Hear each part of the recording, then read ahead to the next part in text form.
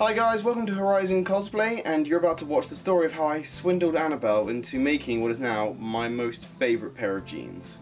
Okay, so the first make thrift fit thing we are going to do is these are a pair of vintage Levi jeans that fit them perfectly, but they're a little bit too long, they're a little bit too plain, and we have some damage up at the zip. So the first thing I'm going to do is hem them slightly shorter so that they fit him, and then we'll sort out fixing damage, and then we're going to decorate them a little bit.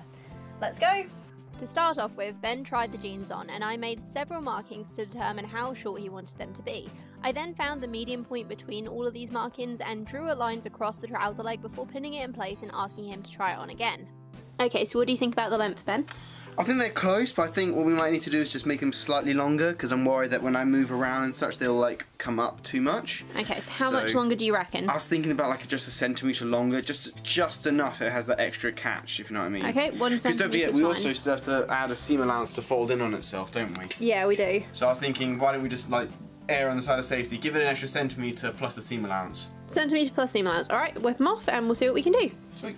I then remeasured the lines an extra 1.5 centimetres longer before making up the other leg to be the same and pinning both of them in place. Okay, Ben, does that work for you? That's much better. The right length? Yeah. Do you need to try sitting down to make sure that they don't go all the way up your legs? Much better. Okay, so we're happy to sew them like that? Yeah, I think so. They're nice and comfy? Levi's are always really comfy, but I haven't been able to wear these at all because obviously they're just way too long. Like even when I was at home I just couldn't wear them, but also because I didn't want to exacerbate the problem that we've got here, which is like if this gets any worse I didn't want it to tear the seam down here, so I just didn't bother wearing them at all. Yeah, that's okay. We can definitely fix all of that, so if you want to take them off and I will get on with the stitching. Sweet. Once that was done, I trimmed off the excess denim and pinned and rolled the hem at the base of each leg.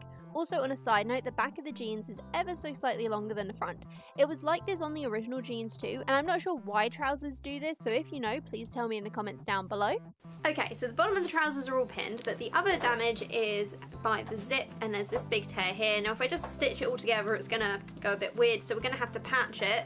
But before I patch it, I think I'm gonna just trim down all these loose bits, and then we'll see what we can do. I then took some of the denim that I had trimmed off and cut a small rectangle to patch the frayed crotch hole. I started fixing this by trimming off all of the frayed edges, which did make the hole bigger but also took away a lot of the bulk that I was kind of worried would cause an unnecessary bulge in the area. I then pinned the rectangle of denim onto the front side with the edges rolled before doing a back stitch with an extra strong double thread to help hold it in place, putting my needle through the fabric diagonally in places where there wasn't a lot of seam allowance from the original material so that it would grab onto a nearby seam. I carried this on all around the front side before doing the same on the folded side and the back. And in the end, oh my gosh, was this neat. I actually think this might be some of the best hand stitching I've ever done, if I'm honest. Well, hello, good morning. We officially have to finish these jeans, which I wasn't necessarily going to do today, but so be it. So I do just want to show you guys, I am so pleased with how this patch came out. I mean, just look how neat that puppy is. Now, the only other thing that I've got left to do on the machine is going to be to hem these trousers. Ben has requested I use a red bobbin with gold thread, so we're going to do that because that's what he wants. He wants the red from the label and the gold because they've kind of used gold thread on the rest of the jeans as well. The other thing is that we do have some patches to sew on. Now this is what I've got to work with today. We've actually got more patches arriving this afternoon and even another 1 or 2 tomorrow, so it's going to be quite a busy set of trousers, and I have advised Ben, because he's actually wearing these while going on holiday to visit his family in another country, that well, essentially if he carries on collecting patches and brings some home with him, I will then continue to sew on patches until the entire jeans are covered. But we'll see. This patch here, which is Ravenclaw, we're actually going to try and trim that one down a little bit because it's okay, but Ben doesn't really like the checkered, so we're just going to cut it down to the shield. We've got a New Zealand patch from when Ben was in New Zealand. Oh, help if I put it the right way around.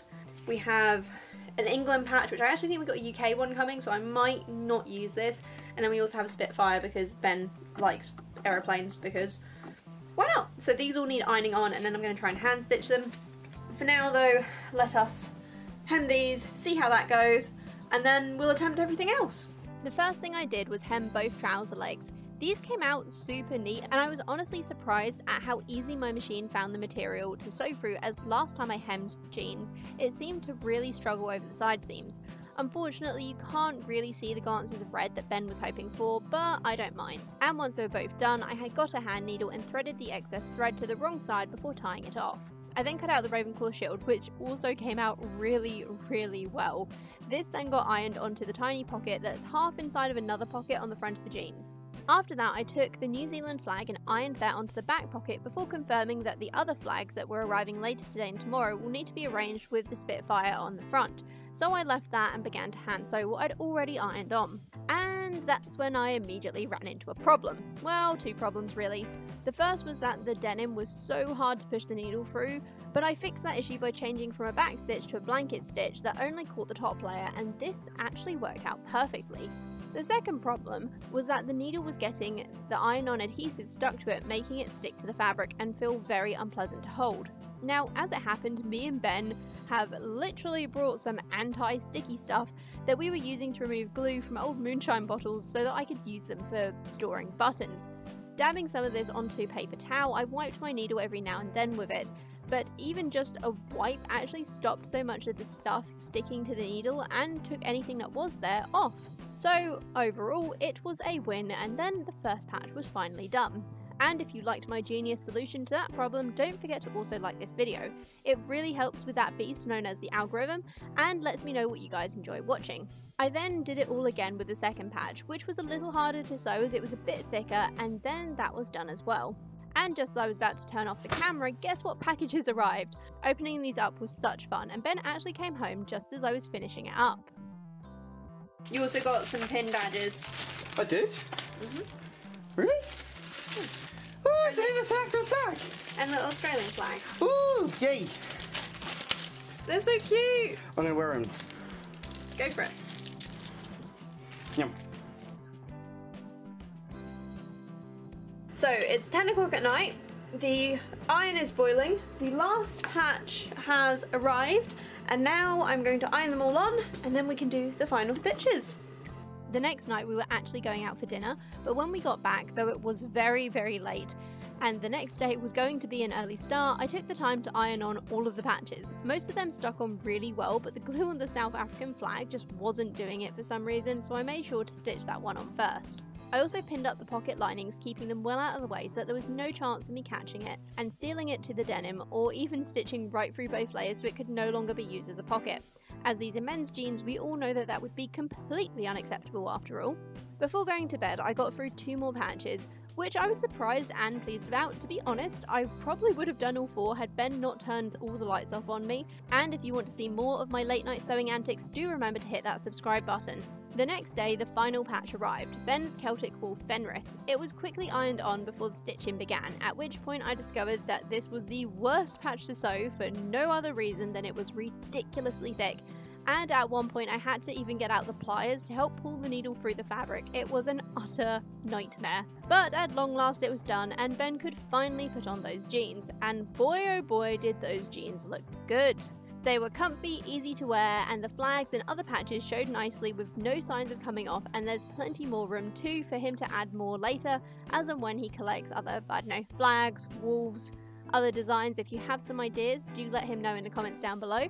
And because these are vintage Levi jeans, these should be fairly hard wearing, and you can't even tell that we've had to cut the bottom of the jeans because they are just that neat, which I am utterly proud of. Not to mention that Ben absolutely loves them. I mean, he was so happy to find them in the first place, but now that they're all neat, fixed up, personalised and easily wearable, well, I'm honestly not sure that he's ever going to put on another pair of trousers ever again. Hopefully at least he'll remember to wash these in between wears. Fingers crossed for me anyway. What do you think? Well, they're incredibly comfy. They're now the perfect length, and they're covered in my favourite patches. 3 of which I've had for years in a drawer that I wanted to actually put on like a real cool vintage like denim jacket. I mean, it's not a denim jacket, but it's a vintage pair of Levi jeans. I think that's I'm happy with that. No, I'm happy with that. Plus, they fit me so well. Like, the waist is perfect, man. Like, you couldn't have made this up. It's brilliant. No, I love them. I think the repair is like, for the little bit in the crotch zipper thing, that has to be the neatest repair I have ever done, and I am super proud of that. To be honest, it was pretty damn seamless, and actually it went together a lot easier than we expected. Yeah, I thought that'd be a big struggle. Actually, the worst bit was sewing on the Celtic knot patch because that one was Yeah, so much it thicker than definitely all the was. others for some reason. I think it's just a much better quality one. Yeah. Well, hopefully they all stay, and you'll have to continue gathering patches, and we can gradually add to the jeans over time. 5 years time, they'll be down around my ankles and up the other side. Yeah. So if you guys have any other ideas for making Thrift fit, please do let us know in the comments down below. I think we have a few other things that we were going to alter and adjust, didn't we? Yeah, I think so. No, so that's always good. Otherwise, if you enjoyed this video, like, and what else do they have to do, Ben? They also have to subscribe and comment if you want to see any new things. Until next Wednesday, guys, when we will be back with more cosplay, sewing, and vintage sewing machine content, have a beautiful day. Bye!